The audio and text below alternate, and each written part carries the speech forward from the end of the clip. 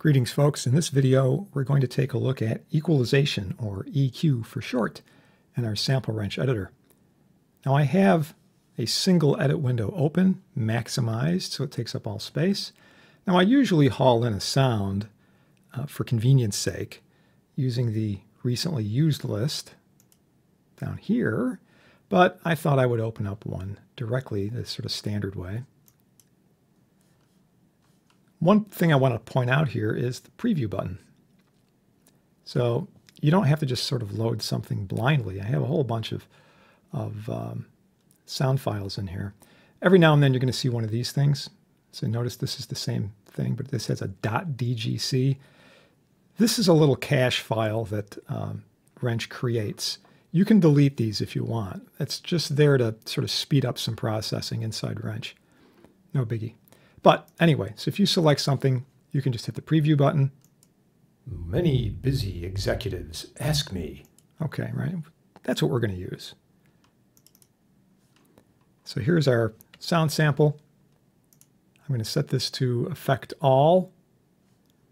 And just to verify. Many busy executives ask me, what about the job displacement market in the city of the future? Well, count on us to be there. To be there, you betcha. All right. Equalization. I'm going to find this under the functions menu. There's several different ways we can equalize. Perhaps the one that everybody's familiar with is a bass and treble control.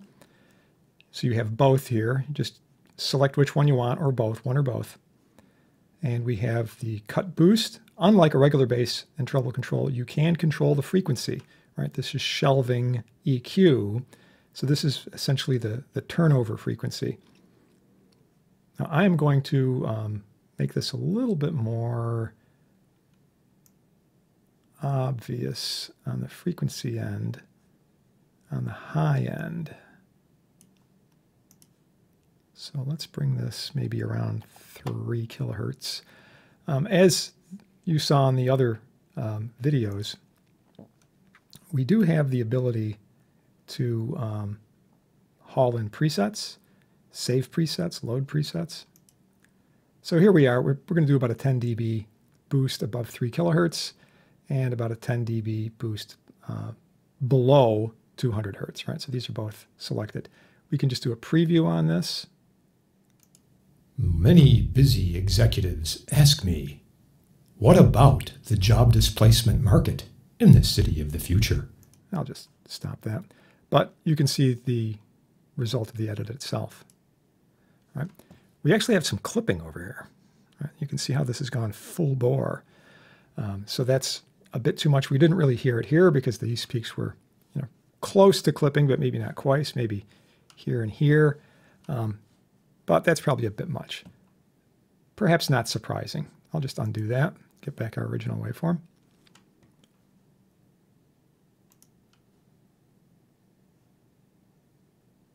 Filters. Right. Filters are basically used to cut frequencies out. So you can get rid of low frequency rumble. For example, I have a preset right here, remove subsonics. Just using the high pass filter, so that allows high frequencies through. It gets rid of low frequencies. This is set for 20 hertz. We have 3 different orders that we can use. So this is essentially the steepness of the curve. First order is the most gentle curve you can get. It reduces 6 decibels per octave. Second order is twice that. Fifth order is 5 times that, or 30 dB per octave. So this is a very steep curve. And we have the same kind of thing on the other side, right? A low pass, so that rejects high frequencies. As an example here, I'm going to use this thing called telephone eyes. We're going to get rid of lows and we're going to get rid of highs. But I'm going to make this a little bit more obvious by sort of cranking up some of these numbers, just because right now the microphone is just picking up my monitors, my monitor loudspeaker. I don't have a direct feed, just for convenience. So I'm going to make this a little bit more extreme. You can definitely see how it's been reduced in amplitude. Many busy executives ask me, What about the job displacement market in the city of the future? Well, count on us to be there. That definitely sounds more like a telephone. So there's lots of things you can do with that. Now the parametric, I'm going to skip over the graph for just a sec. Parametric, this is a full parametric. You have two bands. You've got a boost cut, the center frequency that it will cut or boost around, and how wide a range it will affect. Right, so you can go down very tight, 1/10 of an octave, to rather broad, 3 whole octaves. We could, for example,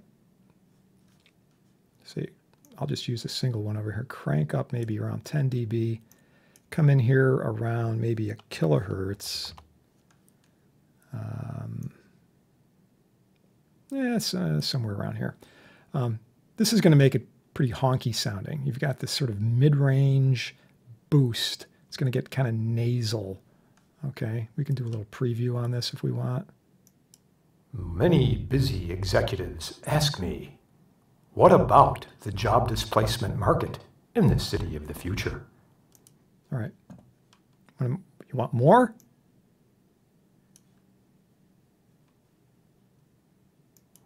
Many busy executives ask me, what about the job displacement market in the city of the future? Okay. You want to change frequencies? Come down here, do a big cut at 100 hertz. Broaden this up a little bit, maybe. Many busy executives ask me, what about the job displacement market in the city of the future? All right, so the bottom end's completely gone there.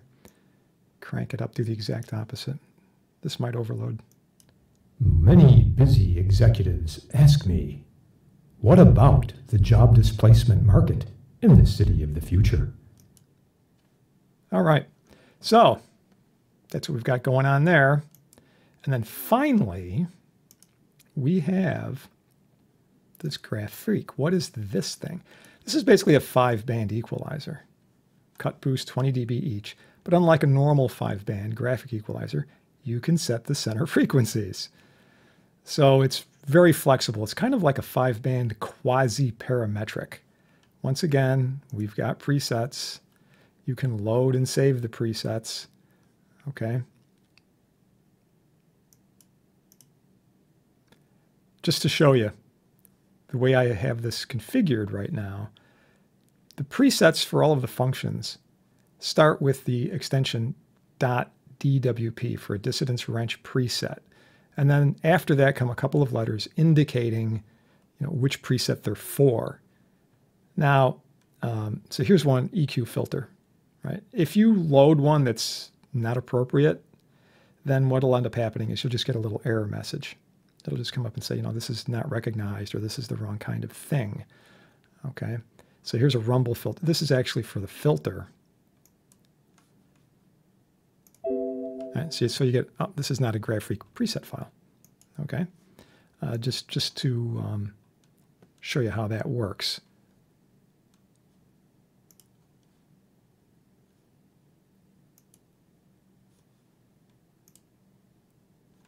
So I'm looking for an EQ bass treble. Okay.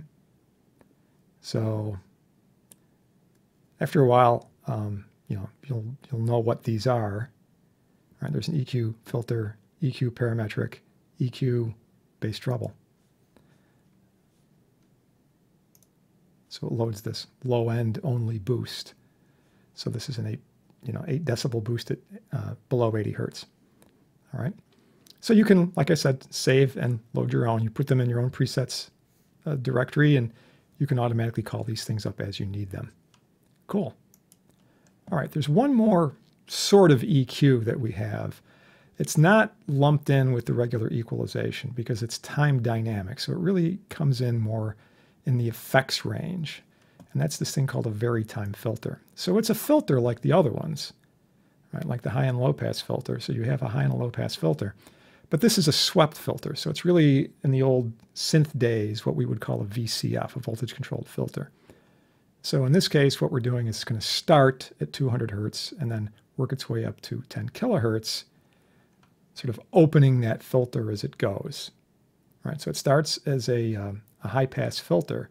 So this is going to get rid of all the bottom end, right, starting at 200 hertz. And then eventually it's going to open up, okay, to this 10,000 frequency. So the filter sweeps across this range. All right. So let's listen to what this sounds like, because this is going to be a little weird. Many busy executives ask me, what about the job displacement market in the city of the future? Well, count on us to be there. All right. So you could see the way that was filtering.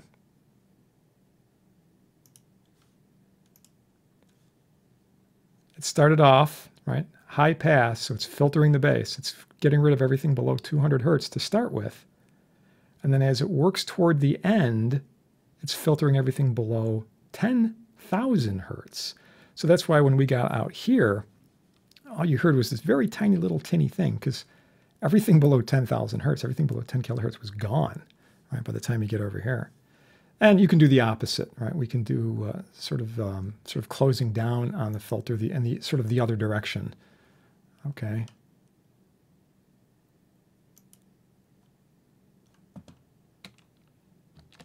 Many busy executives ask me, what about the job displacement market in the city of the future? Well, count on us to be there.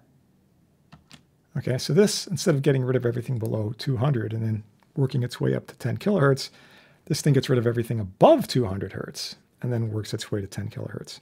So the exact opposite. And you can, of course, swap that. You could have the high number first and the low number second. You can just kind of monkey around with this and get whatever kind of effect you want. So it's kind of an interesting sort of opening, closing door kind of effect. But that's what we're looking at in terms of equalization. There is, in fact, another way of doing EQ. I'm not going to get into it in this video, but it is possible through something called impulse modeling. Right here, you can actually create an impulse response for a certain kind of filter, for a special kind of filter. And if you can import the impulse response and then drive the signal through this impulse response and create a filter out of it. So that's another sort of thing that you could do. That would be like a totally custom filter if you wanted to create maybe like a comb filter or some bizarre sort of mutating filter. You can do it. It is possible to do. Well, we're going to leave it there. Have a good one.